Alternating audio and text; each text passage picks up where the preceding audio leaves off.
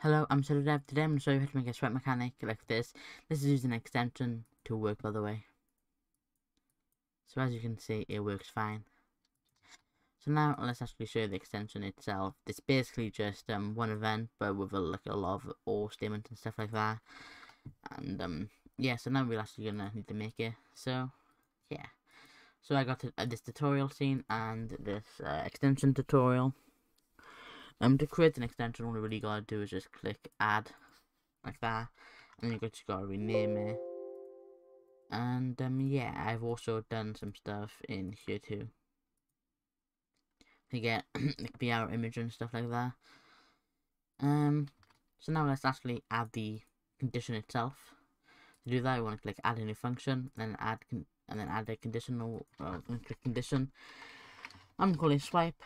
Okay, now what we need is wait, why is that? Oh, I see. Okay, that's using the tutorial one because yeah, okay, that's kind of funny because I was testing it. I was trying to see if I could redo it earlier to see how it would play out. Okay, this is my second try because I made a mistake earlier. So basically what you want to do is do swipe detection, and then you put that basically like that. And then you can see it's put that anyway. So now what we're gonna do is do param to 1, and then param 2, and then this is gonna be direction and length. Okay, so then we're gonna go to the parameters, and then we're gonna add 2. First one is going to be called direction. The second one is going to be called length.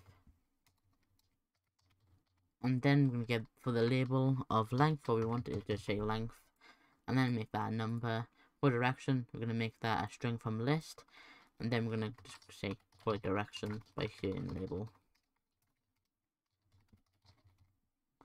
And then I'm going to add 4 options. Then we're going to do up, down, left, and right. Okay. Now we need to add a new event, and then we're gonna add the condition of mouse pressed like this. Then we're gonna add a sub event with a trigger once condition,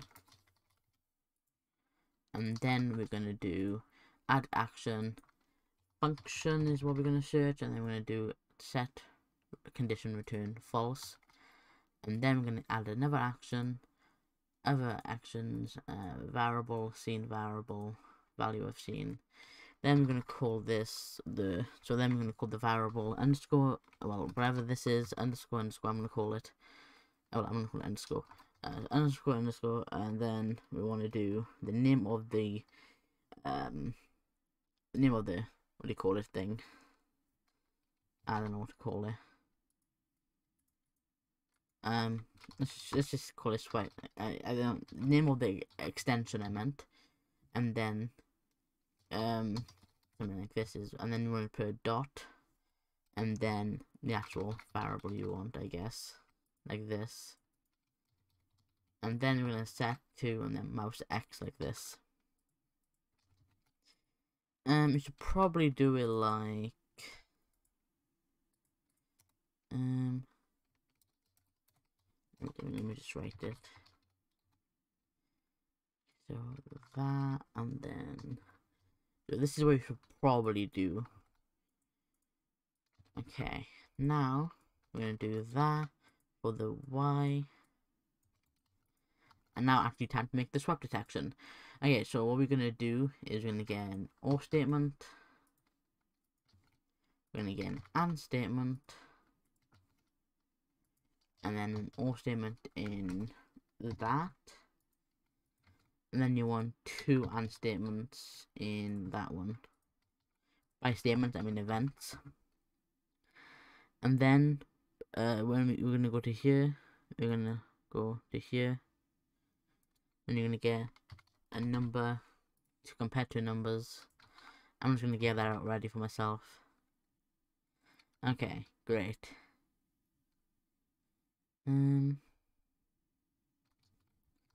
Okay, because that's the mistake I made the last time. I did not prepare this, and it kind of backfired it, I guess. Actually, no, I can do this right now, actually. Let's actually do these events right now.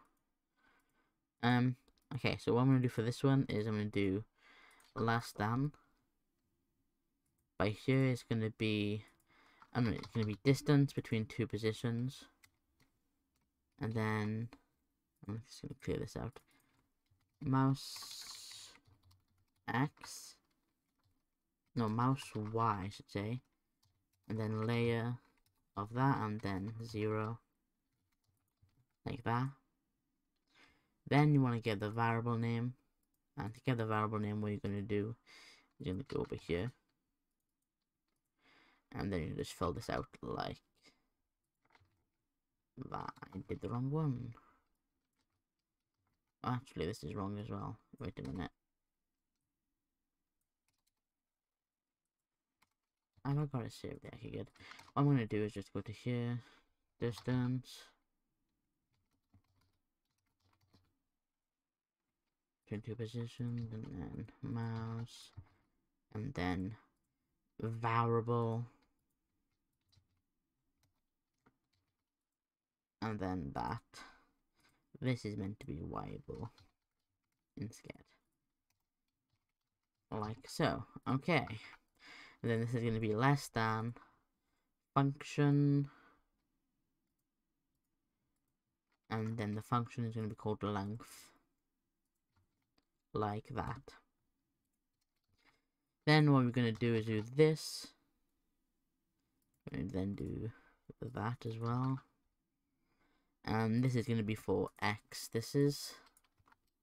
Actually, no. This needs to be this, technically. And this one needs to be that. Okay. Then this needs to be for x, then. Like so.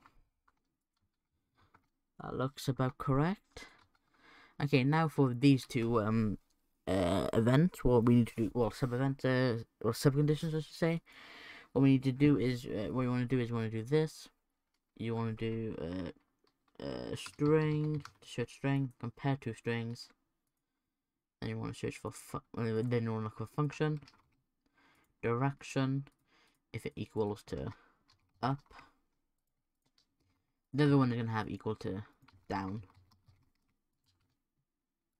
Then search for cursor, Y cursor, position, less than, scene start. Do I have it saved? Yes, I do. Like that. And then just fill these in. Then this one is going to be greater than. Also, you want to put something like this in too. Okay. I'm not sure if this is the right way around, but okay, let's hope it is. Then what you want to do is you want to copy this, then you want to paste it, and then just rename stuff to left, right them to. Then you want this to be cursor X with that being X like that. Or like this. Okay. Now what we want to do is make this one greater and this one less than. Then I'm just going to switch them out like that. And I think we're now done. It looks like it. Now let's try. I've already got this all set up like this, so I'll just test it very quickly. And as you can see, that works. So now I'm going to show you how the actual condition looks like in action, I guess. So what you want to do is you want to do other conditions. Swipe system tutorial is what I've named mine. Then you want to do that, and then 32. And then you want to just copy and paste it, I guess. And do down, left, right, and then do this angle stuff or something to show it. And then you can see it works. Like so. Cool. Okay. I hope that this helps with swap detection if you ever need to. If you also want to make it released in Sched, all you really gotta do is just modify the code a little bit. In fact, I could show you. This is how you would modify the code. Actually, no, I need to get this bit here. And then you need to just drag this out like, I'm just gonna do that and then just do that. Then what you want to do is just drag this in here, I believe. Then that should do that. And it works, okay. So yeah, that's how you do the mouse released as well then. So yeah.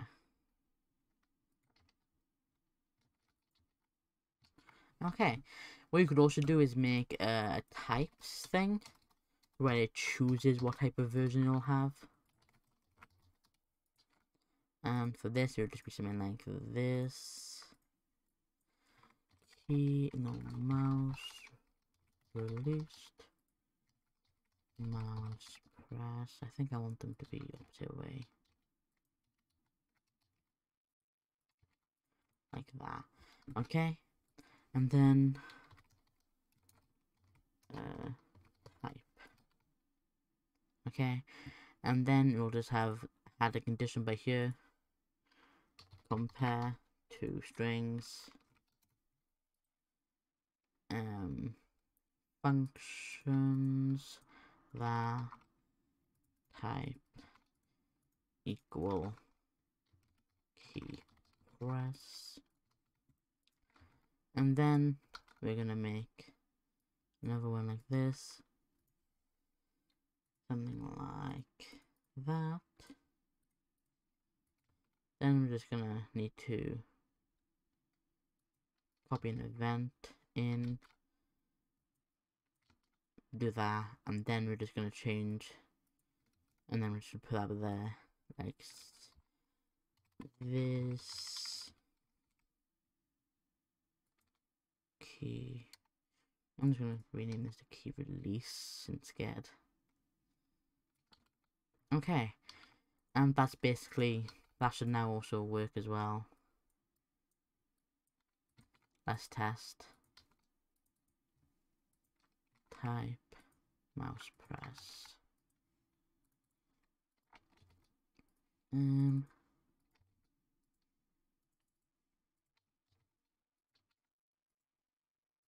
Okay. That does not work. I guess it should have made sure that I actually spelled it right.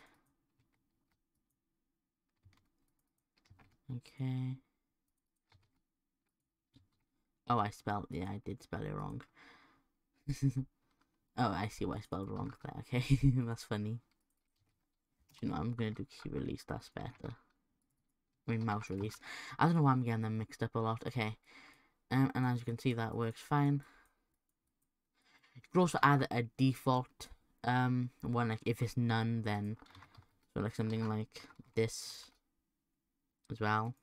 You do an or statement, but you don't need to do that. There's no point doing that in my opinion. I'm just gonna now make this mouse release to actually test if that one works, and then I'll actually need to add it to the you know, the parameter thing to it. And then yeah, as you see, that works perfectly. Okay, and now I'm actually gonna get this back to default, to the default, well, my favorite one at least, which is mouse press, because it just feels nicer like that in my opinion. Okay, and then I'm just gonna make this like that now. Okay, so now we'll go to here, type, and then underscore para 3. Okay, and then that's that. So as you can see by here, it says it by here too. Okay, cool. Did I spell press right? I think I did. Okay, good. Anyway, good. So this is been how to make a swipe system mechanic thing, a swipe system I'm gonna call it. Hope you found the video useful. Goodbye.